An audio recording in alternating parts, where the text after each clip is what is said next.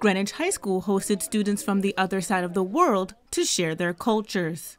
The high school welcomed 32 students and 16 teachers from Beijing 101 Middle School with a luncheon on Tuesday afternoon. We have a large number of students studying both China through our China Today course as well as Mandarin language, and it's a great opportunity for them to actually interact with peers of their, who are learning English as well as while our kids are learning Chinese. And you can see today they're already making friends and moving around school, so it's a really nice scene. The goals of the trip were to establish new relationships with the top-tiered public schools in the United States, in addition to gaining academic, historical, and cultural exposure and insights.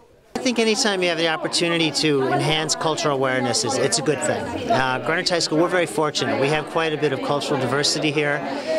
Probably 25 different languages are spoken at various points in our school. It really gives them an opportunity to get to know others and not just what they read in the newspapers or see on television. And that's to me, that makes the big world feel smaller, and it's an important way of showing that our nations have a lot in common, especially our youth. My hope is that by you coming to visit here, by us getting to know China so well, this big, growing, very, very important country with millions upon millions of talented people, that from the United States, represented by Greenwich, we can find ways to work together on all the challenges we have together as humans in this world. So I thank you.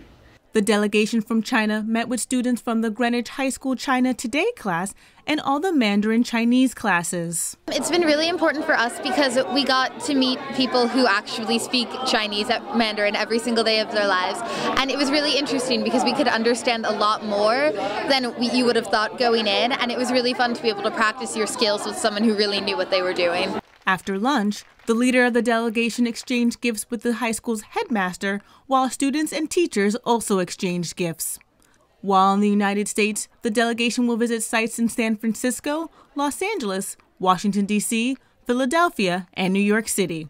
In Greenwich, Quadruba Coffee, itsrelevant.com.